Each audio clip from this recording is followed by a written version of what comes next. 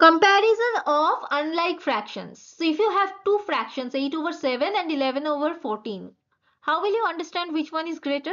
For like fractions, it was very easy. For like fractions, both the denominators were same, so we had to just check the numerator, and whichever numerator is smaller, we would call it as smaller fraction. Whichever numerator would be greater, we would call it as greater fraction. But in this case, see, if you look at the fractions, it seems very obvious that 11 over 14 is greater, right? Because 8 is less than 11, 7 is less than 14. So this might be the greater number. But this way of thinking is wrong.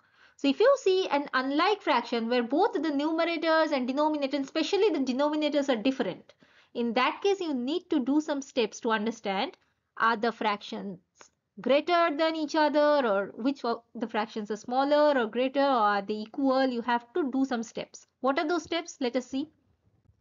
Now we have these two fractions. The first thing you need to do is you have to convert them into like fractions. So unlike fractions can be converted into like fractions. How?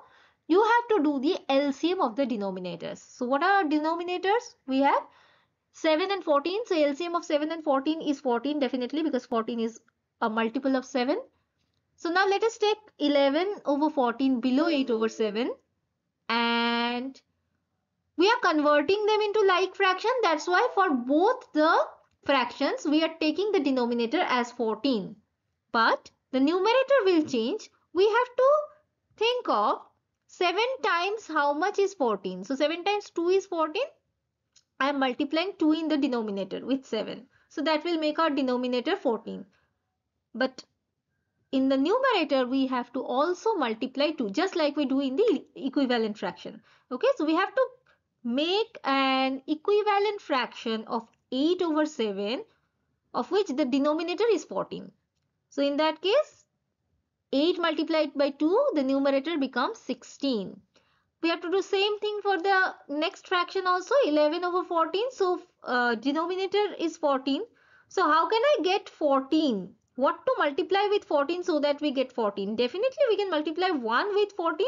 Now this 1 will be also multiplied with the numerator.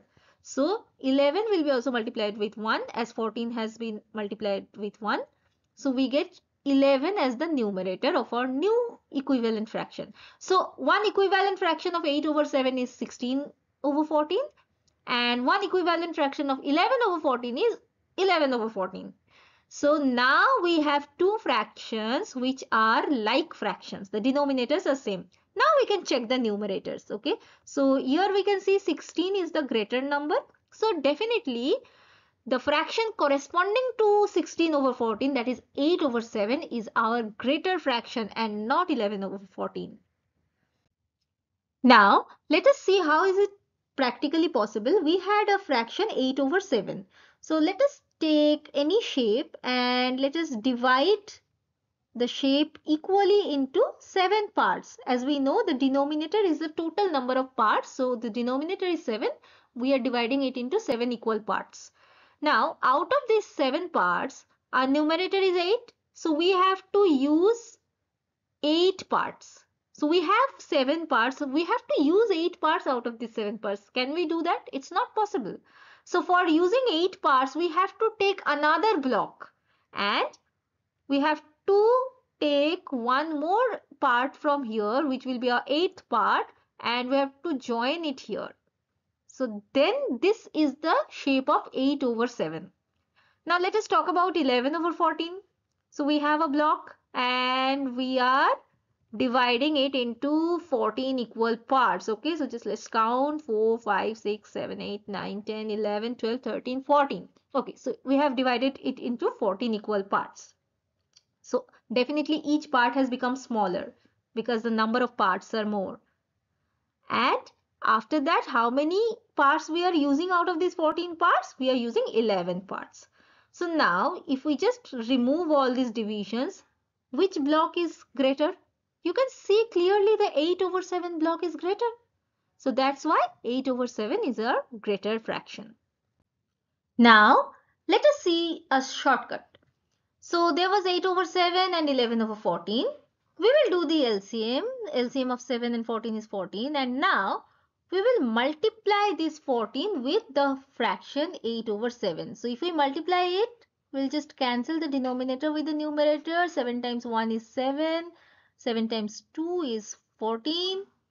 If you multiply the numerator with the numerator, so 8 multiplied by 2, it gives us 16. Again, we will multiply the LCM, that is 14, with our next fraction, that is 11 over 14. So denominator, we have 14 times 1 is 14. In this numerator, we have 14 times 1 is 14. 11 multiplied by 1 is 11, and the denominator 1 can be ignored. So now what we are getting, if we are ignoring the denominators, we are getting 16 and 11. Again the same thing here, 16 is greater than 11. So our fraction 8 over 7 will be greater than all the other fractions, that is 11 over 14. Okay, so 8 over 7, 11 over 14.